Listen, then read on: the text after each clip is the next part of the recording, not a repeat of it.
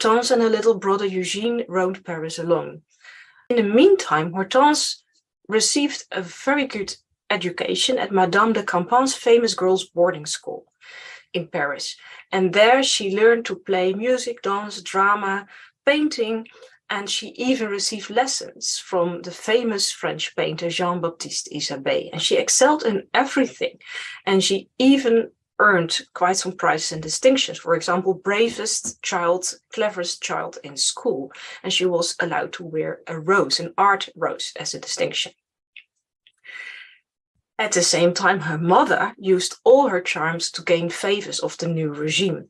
And one day at dinner, she introduced her daughter to a small, somewhat ill-looking general, Napoleon Bonaparte.